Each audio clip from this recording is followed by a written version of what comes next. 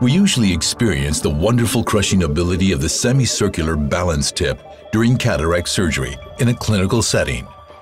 Why does the balance tip offer better crushing ability than other phaco tips?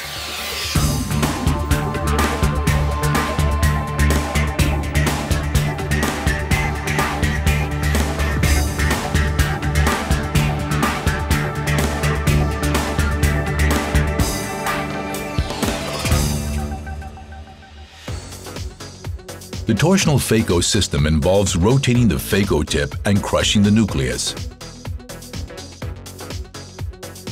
Conventional mini-tips feature a bent shape.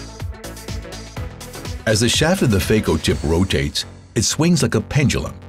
This results in increased crushing power at the tip. Although the balance tip has a semicircular shape, the phaco tip and shaft are on almost exactly the same axis. Because of this, unlike bend-shaped mini-tips, rotation of the phaco tip should create almost no movement at the end of the tip. Why is it that in clinical settings, it has a superior crushing ability than the mini-tip? We conducted an experiment to analyze real phaco tip behavior.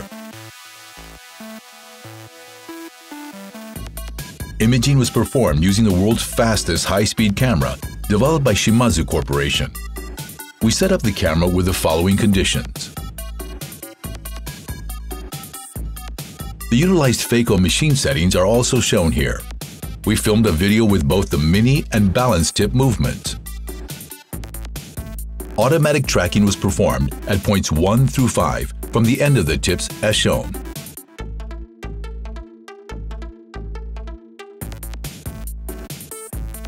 This graph shows the results of the experiment. First, this data indicates the range of amplitude at each point. At point 1, the oscillation of the balance tip was 1.5 times greater than that of the mini tip. In contrast, at point 5, the oscillation of the mini tip was approximately 3 times greater than that of the balance tip. Next, we focused on the direction of the oscillation and found that oscillations at points 1 and 2 were in the opposite direction compared with those at points 3, 4, and 5. This indicates that both the mini tip and balance tip flex as they move. However, we found that the shaft of the balance tip bent only very slightly, whereas the shaft of the mini tip bent significantly. We extensively tried to investigate not only the area of 5 millimeters from the end of the tip, but also the middle part of the shaft.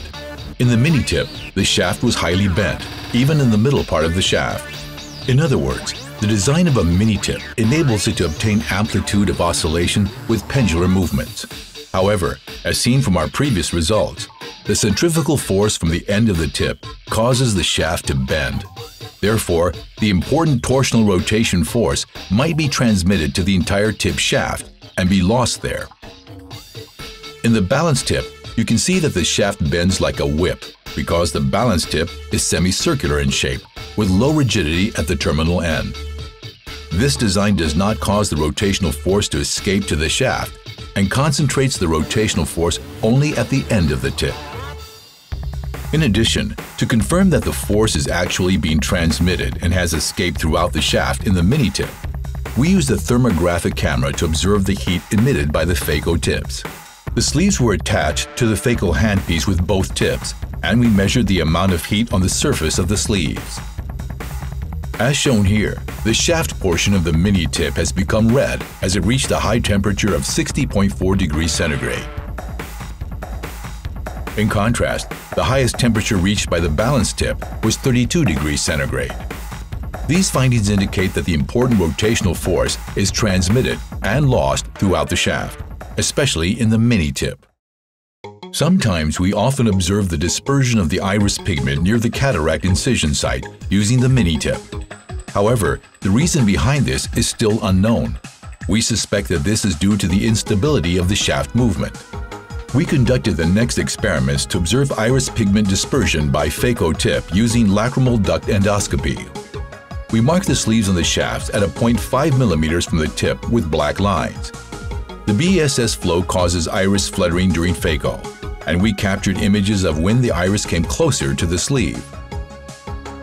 In the mini-tip, as the iris touched the sleeve, we found that the iris pigment dispersed like mistral form at the contact lesion and caused the iris to depigment.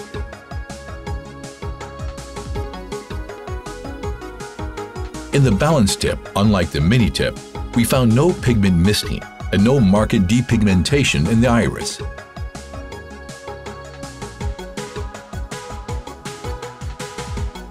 In other words, when using a mini-tip, energy is dispersed by the oscillation of the shaft, which may cause damage to the surrounding tissues.